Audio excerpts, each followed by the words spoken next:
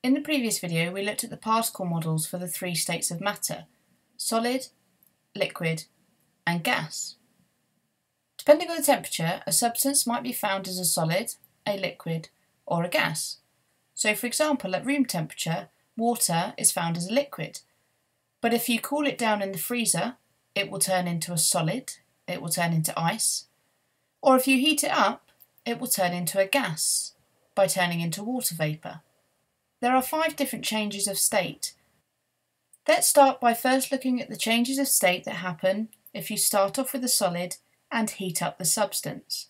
Heating a substance from a solid into a liquid is called melting. And again, heating a substance from a liquid into a gas is called boiling. On the other hand, you could start off with a gas and cool the substance down. If you cooled a gas into a liquid, that is called condensing. Or if you cooled a liquid into a solid, that is called freezing. It's really important to work out whether you're talking about heating a substance up or cooling it down.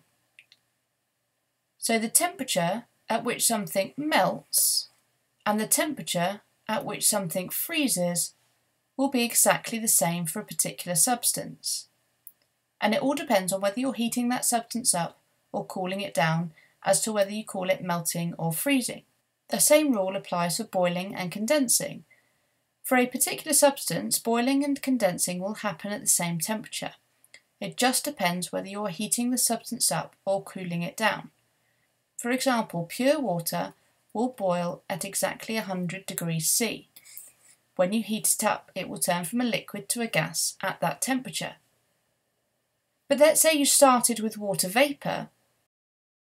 Well, the temperature it will condense at is exactly the same as the boiling point.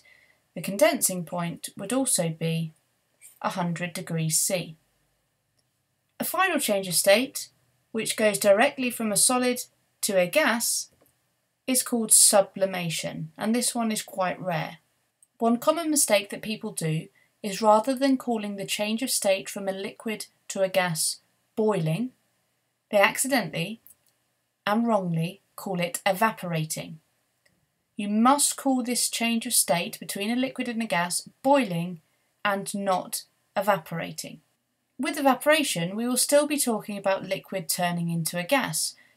However, you could quite happily walk through this puddle and not get your feet burned, because this evaporation is not happening at the boiling point of water, which is 100 degrees C.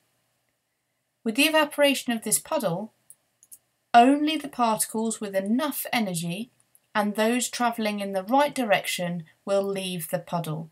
So evaporation happens at much lower temperatures, and we can't use that word for describing the change of state. Evaporation can be useful, however. Sweating cools you down by evaporation.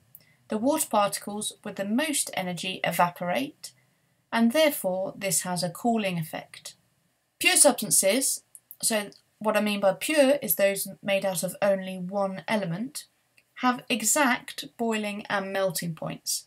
You'll notice when you look at these tables online that they won't have tables for condensing and freezing points, because as I said before, the melting point is exactly the same as the freezing point for a substance, and the boiling point is exactly the same as the condensing point. So you'll often only see tables with melting and boiling points in.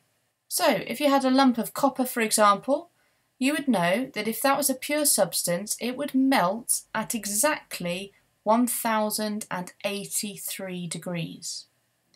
And if you heated it up further, copper would boil and turn into a gas at 2567 degrees exactly.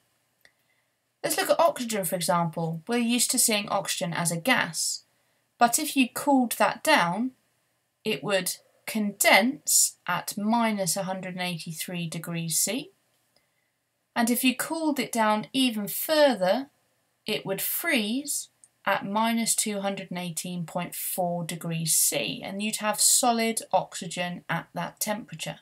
You can work out whether a substance is pure or not by looking at a graph of its melting or boiling point. You can see here we've got temperature along the side and time along the bottom. If we heated a substance up over time, for a pure substance, you would see a flat part on the graph like this region here. At this point here, the substance is changing state. So any horizontal line on a heating or cooling curve represents a change of state. And when the substance is pure, that will be an exact horizontal line at a particular temperature, so in this case 60 degrees, where the change of state is happening. On the other hand, this graph represents a mixture rather than a pure substance. So if you have a mixture of different metals, or a metal with some impurities in it, or another substance with impurities in it, then rather than having a flat, straight, horizontal line on your graph, you will get a wiggly line like this. So this wiggly line is where this change of state is happening, but it shows that the substance is actually a mixture and not a pure substance. Hi guys, if you enjoyed that last video, then please click on the screen to subscribe. You can also find all my videos in one place at gcserevisionmonkey.com. If you're a teacher, check out the Key Stage 3 package at sciencesurgery.com. It contains all of the Revision Monkey videos as well as loads more Key Stage 3 resources.